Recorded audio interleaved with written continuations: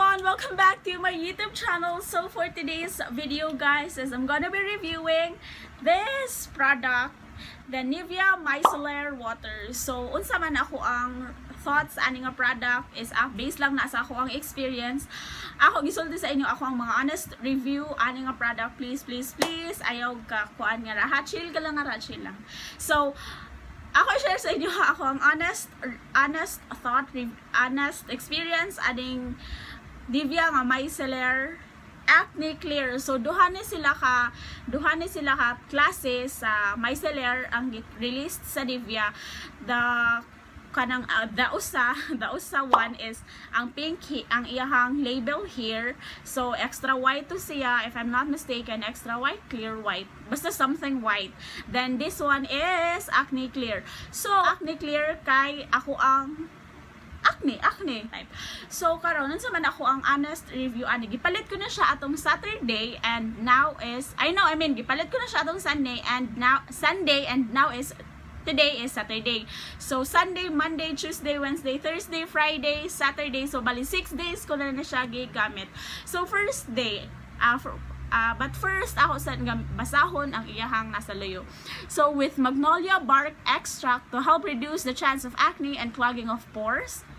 pH balanced, free of alcohol, paraben, fragrance, silicone, and colorant. Can be used even for sensitive skin and non-comedogenic. So fragrance free, yes, makuan na ako nga fragrance free siya. Ako siyang gikuan ko, wala jud siya baho di para sa uban mga cleanser or sa uban mga beauty product na humot siya, di ba? Humot na jud baho ang inyong makuan.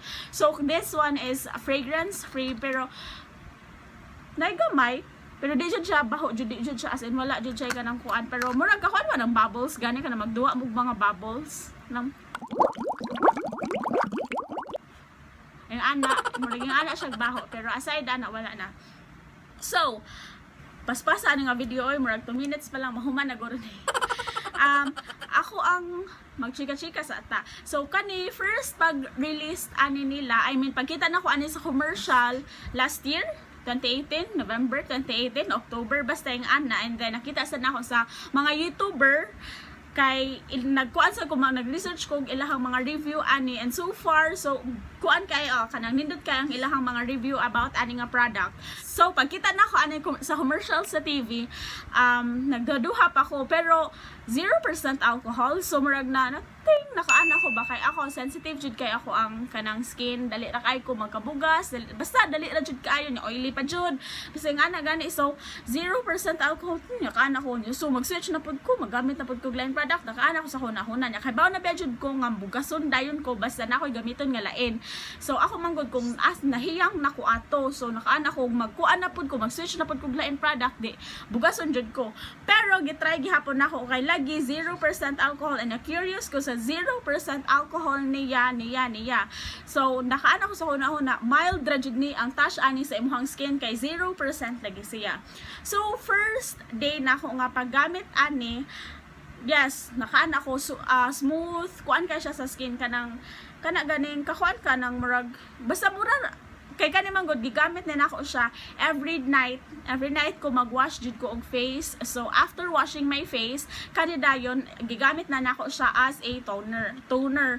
So pag kuan nako kay kanang after na ko magwash og face, gigamit na nako siya as a toner. So pag first yun na ako nga gamit ani, wala lang nako ma-video nindot siya sa skin, kanang kuan kaayo siya kana ganing smooth imuhang skin, and wala siya hapdi feel and super kanang basta nindot jud siya, mild lang jud kaayo siya sa skin, nindot kaayo siya tanan bisan sa kanang mag-mascara ko, akong mascara is dugay matangtang gyud, halos siya kanilang siya ang ako ang gamiton sa cotton wala na ang kanang mascara.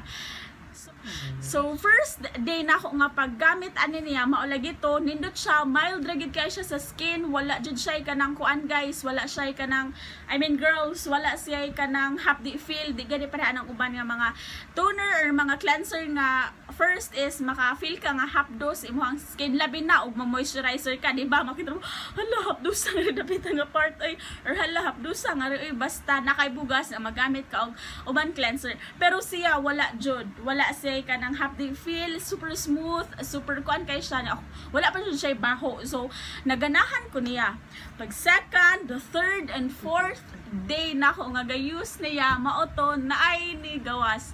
Tendeden. Kani siya nagkabugas ko nganhi kani sila. Nganhi kanang mga red pa kayo nga inyuhang makitaan karon. Bago pa jud na sila. So wala kay ko na alarm ana, kuan kay ko kay bawo ko reaction na sa product sa kuang skin. So ako ni siya tagaan ta mog update ani guys, tagaan ta mog review ani sa 2 and 3 weeks na ako nga paggamit ani, mag-update jud ko ninyo ani para makabalusad mo kung unsa siya sa sensitive skin type, kung unsa ang ihang result sa mga sensitive diha og mga skin type. So as of the moment maulan sa ni girls ako ang i-update sa inyo, maura ni sa ako ang experience. 6 days ko nagamit niya and lagi ni gawas ako ang bugas pero dili kaayo siya jud, mura lag nalang siya nanubo, nalang siya ni tubo-tubo ana nga mga area nga, pero kanang uban inyo makita girls ko anda na nako kanang najud ko yung mga acne marks niya, ga treatment pa lang ko ana kay kuan mo lagi bugason lagi kay ko sa tanan. Later that same evening.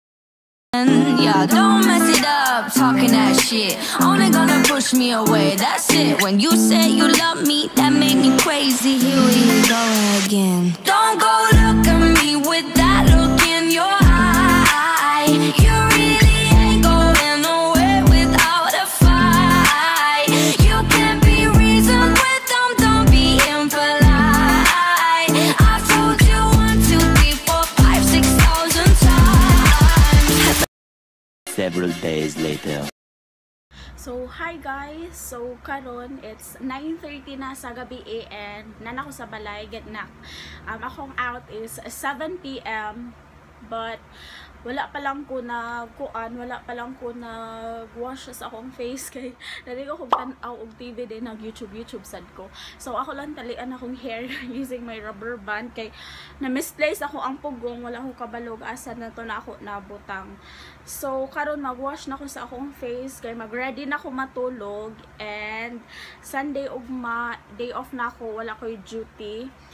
Magwash na ako sa akong face. So as usual, magwash sa face, after washing, mag-cleanser, mag-moisturizer, and ako gihapon gamiton ang Micellar nga Nivea. So update guys, this is my second week nga nagamit sa Micellar nga Nivea and siguro ako na siya stop kay napagyapan akong makeup sa kuan pa ni sa office. So ang akong gigamit ganiha nga base is kuan lang, light nga foundation, dili siya kanang full coverage nga foundation, light lang siya, and a baby face powder nga Johnson. Then so wala jud na cover tanan ako ang imperfections sa now. So as you can see, daghan kaayo ko mga pimples, daghan kay gatubo sa ako ang mga pimples karon.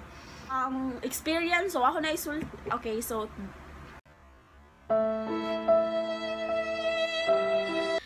ako na isulti ako ang experience sa Nivea nga Micellar. Sorry sa ako ang nails. Wala na ilisa ng cutex. So ako na ikaw na ako ang experience sa Nivea nga Micellar. So sa 2 weeks na ako nga nagamit ani nga Micellar water is first application is as expected, super smooth kayo sa face, very mild siya sa face, kanang mura ra kang nagkuan o kana ganing basta super mild ka siya sa face nako.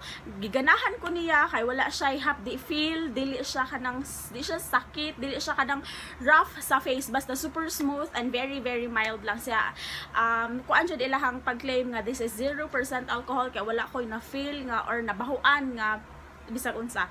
So sa first week mo to nang gawas na ako ang kani siya nga bugas nga wala gihapon sila natanggal kana siya naigagmay. Dan mo to pag second week na nako nga nagamit ani is kani nanay nanubo sa ako ang mga hidapita nga part, kani sila nga re naanay nanubo ana nako, nanay nanubo nga mga pimples nga ra dapita and daghan kayo sila.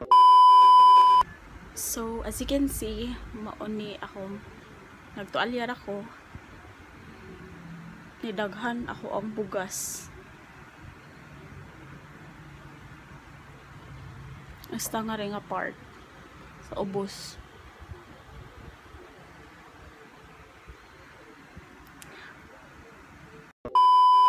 So siguro no ako alang mahatag nga advice is if ang product is hiyang nasa imuha ang product, or ang mga girls nga sensitive ang inyuhang skin, or sensitive I mean sa mga girls nga sensitive inyuhang skin, siguro ayaw lang mo pag risk, no, ayaw mo kung unsa ra na ang inyuhang mga product nga gipanggamit, kung asa mo nahiyang, in short, kung asa mo nahiyang stick lang gid mo ana, ayaw na lang siguro mo pag switch og lain, kay labi na ta nga mga sensitive type sa ato ang skin, no, kay dali ra kaayo ta, kanang dali ra ang reaction gani sa ato ang skin, di ba, kanang magka breakout dayon ta. So para sa ako amo na ako ang ika-advise, stick lang gyud mo ana, consistent lang gyud mo ana mga product nga unsa nang inyong gina-use, kay para dili mo magmahay.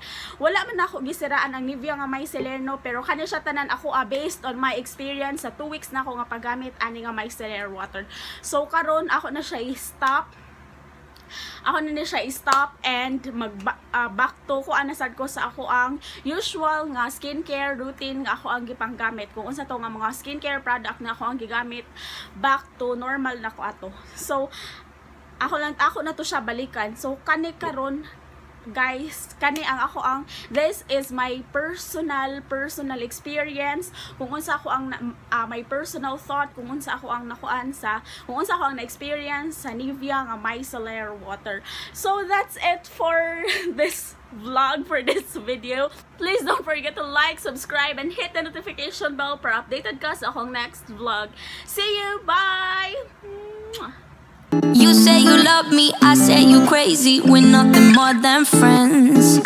You're not my lover, more like a brother. I know you since we were like 10.